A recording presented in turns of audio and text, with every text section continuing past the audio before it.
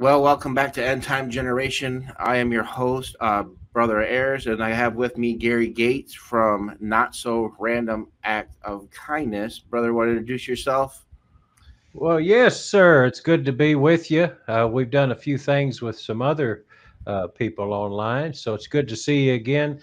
Um, Basically, it's like this. I believe that we are supposed to be spreading kindness right here in the final hour, and each thing you do for someone else in the name of Jesus, it could be our very last act on this earth, and it's very humbling to think about that at times. And I like to follow a lot of different people online and see what different people are talking about as far as the headlines of today and where we're at in the timeline of things and how far along are we into what many consider end times. And you follow that, and then you're like, okay, Lord, what am I supposed to do in the meantime? Well, there is a prize for us that are looking up, waiting his return, and that goes without saying. But I do want to be found faithful if the Lord does in fact come, even today, even before we're done talking. And so that's what we're all about. It not so random. When you do stuff in Jesus' name and He gives you direction, there's nothing random about that act of kindness. It's not so random. And living in here in Flint, I've noticed that I don't know if it's maybe just in Flint or if it's everywhere, but people they look so like they're angry and they're in a constant hurry, and everybody's like quick to snap at somebody. They are Hmm. quick to yell at you if you're driving or something. Everybody just seems like they're on edge, and I've noticed like when you do something kind for someone, like even open the door at the grocery store, you know what I mean? Hmm. That goes a Hmm. long way. And I noticed like the other day, I opened at the grocery store, I opened the door for an elderly person, and they were shocked that Yeah. someone much younger than them would actually take the time and be considerate and think of them. Hmm. And to them, it's like it's just something that they're not used to, and you can tell they're not used to stuff like that happen in the world that we live today. Yeah. What I found is, especially wait staff at a restaurant or like in the grocery stores, just helping random people and stuff. I don't know what it is. I'm sure you get this too. When you're a big guy, tall guy, whatever, there's a top shelf somewhere and a little old lady waiting on you, to, to like, hey, get that, or hey, get that big thing down there. I'm too scrawny to get, So there's always you're being set up to help, and Hmm. but like with wait staff and stuff, especially during and after the pandemic, you go into a restaurant, it's not as full as it used to be on a Friday night or whatever, or even after church sometimes, not be packed, and take a time to bless and speak to your waiter or waitress and bless them, and I mean it takes them back. It really takes them back, and it opens the door, I found, for witnessing. It's like what I call reverse witnessing, Hmm. because you do something like that, and you trust God with that, and next thing you know, they're asking you, well, what do you believe? Where do you go to church? What exactly,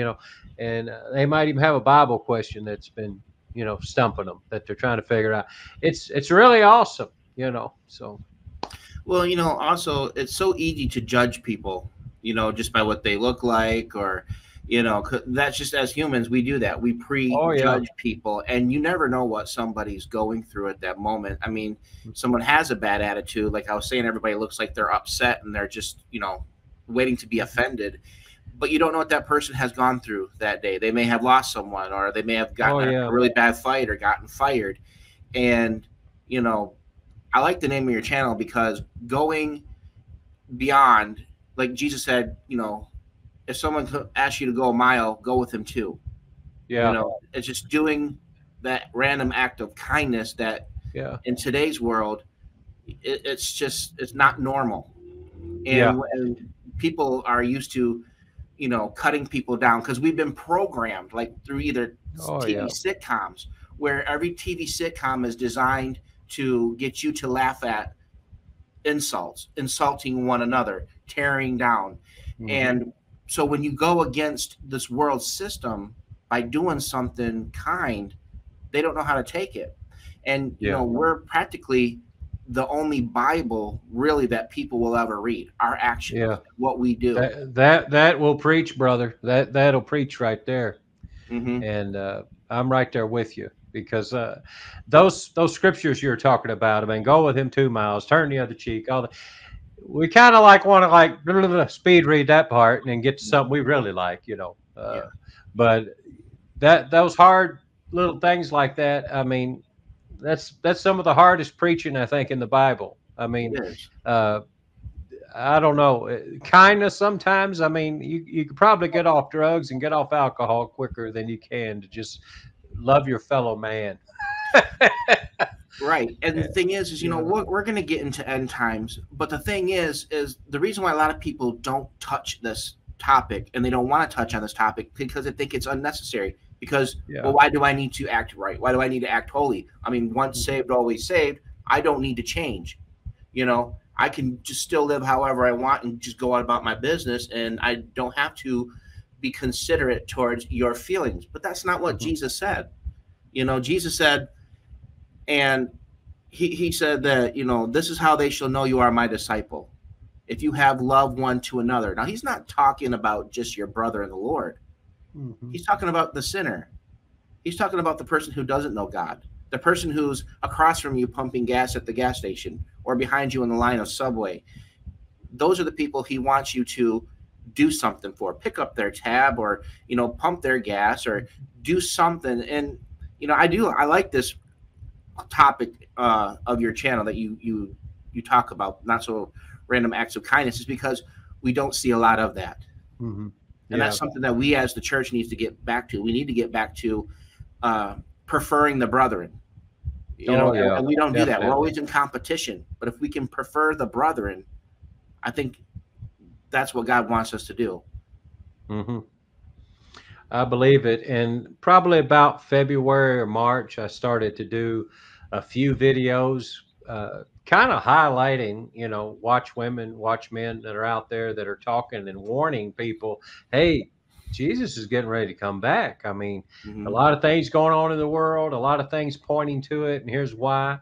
I did one video just highlighting some of these people and not really looking into them thoroughly, getting a big background check, not probably properly vetting them, let's say, but just mentioning a few people and saying, hey, there's people like this that are out there, taking of their time on YouTube and various social media platforms and talking about, here's what's happening in the world.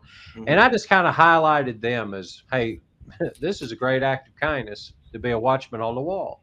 And that video got more views than anything else I put up, at that time. And I'm like, what is it? You go on here and you talk about be good to your fellow man, and it's like, you and your three cousins are watching it. Your wife might watch it, maybe, haha.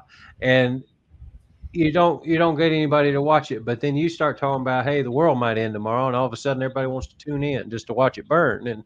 And I don't understand it. So I kind of try to balance back and forth and do a little bit of everything.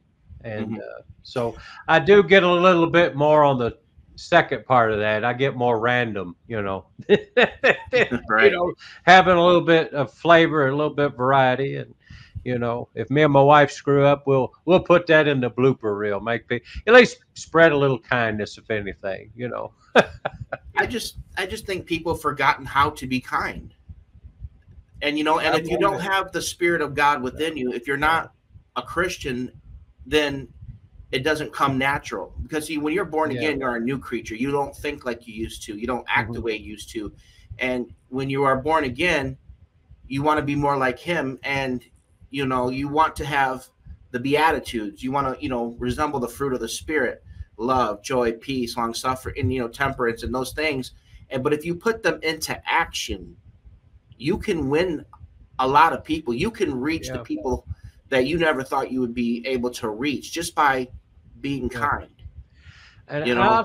I'll tell you right along with that point, and you said it a second ago. I mean, you know, when God gives you a vision for something, hey, you're going to go eat tonight, and you're kind of in a state of prayer, and you're like, Lord, give me a deserving waiter or waitress tonight. And Yeah. I pray that that's the one out of all of them that's really needing this. And, and there's been a lot of times I'll go with like a preconceived idea that, yeah, God's going to bless that little, uh, you know, 5 foot tall little waitress that's getting ready to have a baby tonight, getting ready to pop, and you could just tell that probably in a tough situation because here they are, waitressing at 9 months pregnant, and the finances are probably needing a lot of help.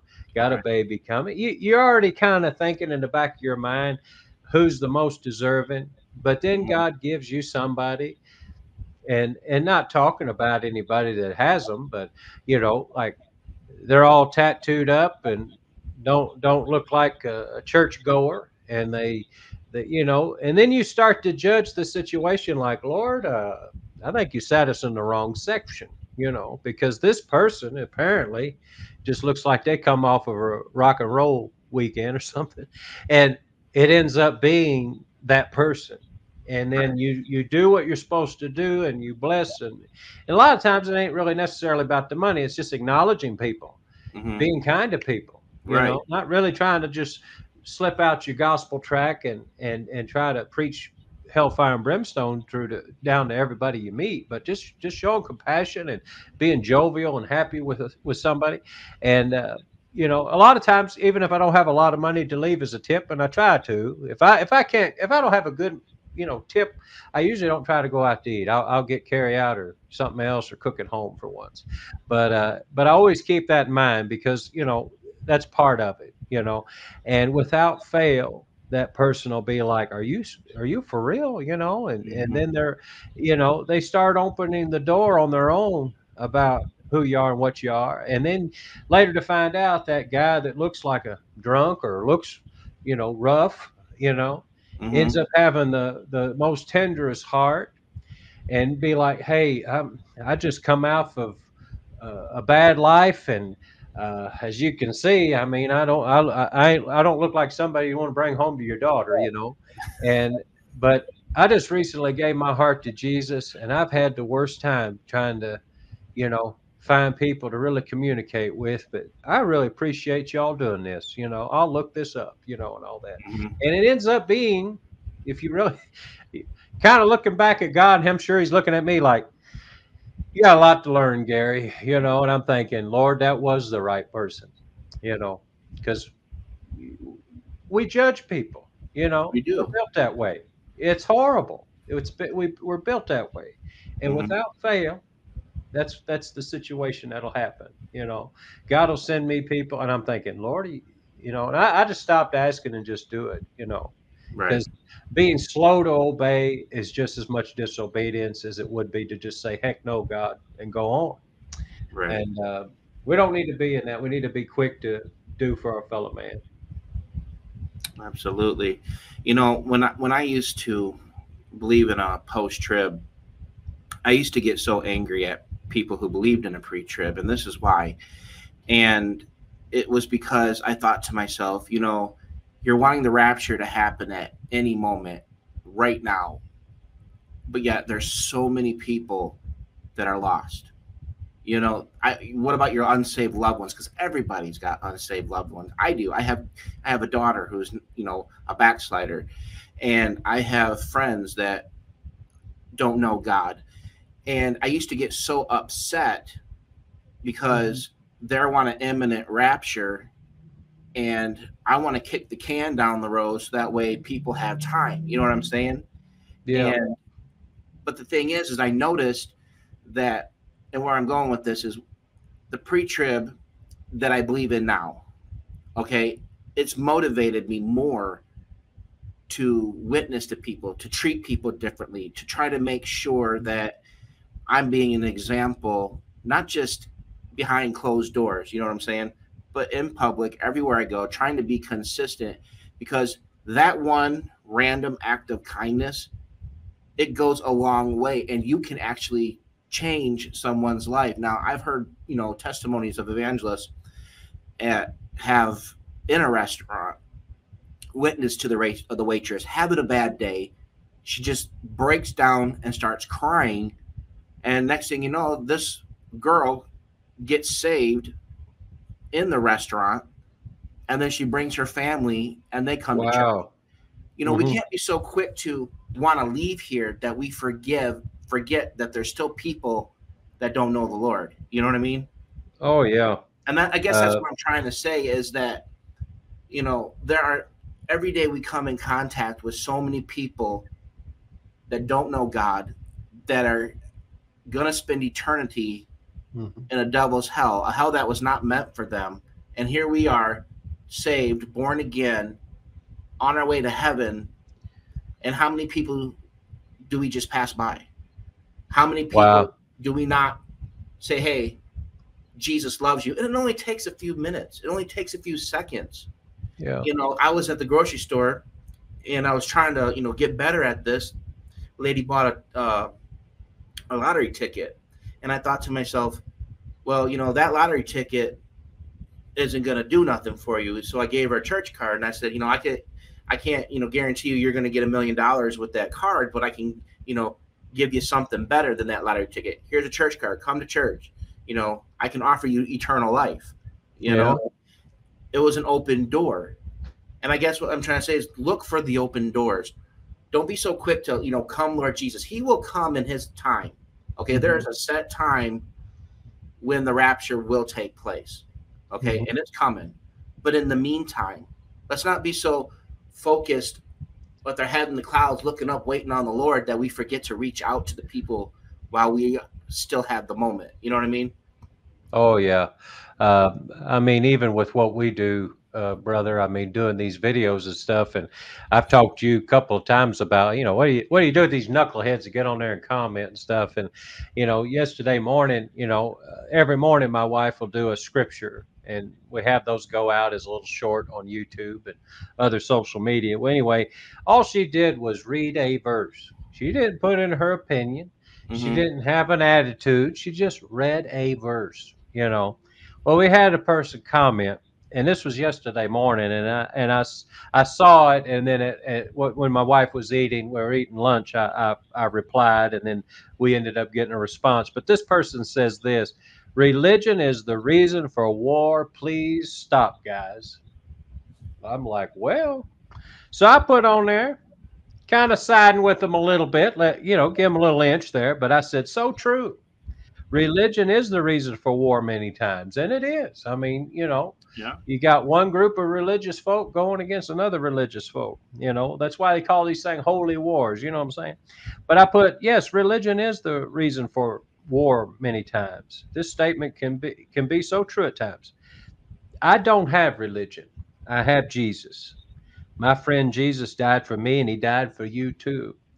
He is a God of love and gave us a way to get to heaven and not to hell. A belief in him is based on a direct relationship full of benefits. I will not stop sharing his love for you. I pray Jesus will touch your life like he did mine, and God radically save you like he even did with Saul in the New Testament. Saul killed Christians, and God radically saved him, changed his name to Paul. Paul went on to do a great work for the cause of God, for the cause of Christ. God could turn anybody around. Thanks for watching. And your comments, good or bad, keep this video alive, brings us to many more people. Thanks for advancing his message. I thought for sure he's going to blast me, or her, could have been a girl. Not too long after that, they put in there, not so random. Oh, that was such a heartwarming answer. Thanks, and a great big smiley face. Now they could have been a smart aleck even with that, but I don't think so. I mean, they didn't have no fight left in them after that. And I'm thinking, I think I told you and I've told others, if they have enough gall to go on a Christian channel and want to go in the comments and blast it, I look at them as they're coming right to the edge of glory and wanting to throw rocks But the thing is, they've come that close to glory, and Right. they're wanting to, they're just coming. Why come all the way over here just to spit in the face of God? And there has to be some seeking in there, Hmm. you know. And he might have just been like, okay, if this guy pretty much cusses me out, back out. I don't know where he stands, but you come Right. with love and a sternness, and not wavering. Well, you're right. I'm going to take my verses down. I mean, what do they expect me to say? But he came back with that, and I was like, wow. Yeah, I was already ready. Like, if he fought, I'd be like, hey, we can do this all day long. More comments on a video, more, emotion being put up Right. or taken down. I mean, hey, there's my thumbs up. Um, you're just advancing the kingdom, going on these sites and blasting them a new one. I mean, hey, go right ahead. We welcome it. Well, the Bible says a soft answer turneth away wrath, you know, and be swift to hear and slow to speak sometimes. That's what we got to do. And it's hard when you're, Oh yeah. reading comments. But, what we have been talking about for the last 20 minutes, people may not realize, but it is a sign of the end time. The love of Yeah. many shall wax cold. And Yeah. that's what we're seeing. Yes, it's not, we're maybe not be talking at this moment about wars and rumors of wars and earthquakes in diverse places and the things that are coming upon the earth. But we got to remember there are other signs that we can't overlook. Oh yeah. And one of the end time signs is the love of many shall wax cold. And that's exactly what we're seeing. And that's exactly what we're talking about here is being long suffering, being patient, Hmm. you know, reaching out to those that nobody wants because nobody wants these people. Nobody wants, the woke, or they don't want the homosexual. They don't want the homeless man. They don't want those people. They just brush them off as, a lost cause. But that's Hmm. not what God called us to do. If you reach the people nobody wants, God will give you the people everybody wants. Wow. Come on now. And And that's the thing is we got to get the mind of Christ. He sat with the mhm. publicans and the sinners. He got down on their level. He washed their feet. Are we greater than him? No. Wow. He's called us to serve. A lot of Hmm. people don't realize, but ministry means to serve. You Hmm. put yourself at the feet. Okay, you're not the head. Jesus is the head. But to be a minister, you must be called to serve. And that doesn't necessarily mean someone already in the church. That means someone who don't look like you, someone who don't think like you. You know what I Yeah. mean? Oh And yeah. that's one of the signs of the end time generation, the coldness of people. And that's what I'm seeing. Not just all over the news, but everywhere you go. I mean, in my neighborhood, people are dying left and right. They're shooting each other. They're killing each other over $10. Over Yeah. $10. Blowing someone away over $10. Life in prison. I've seen Yeah. countless murders. I mean, the police in my neighborhood and the ambulances, it's just becoming the norm.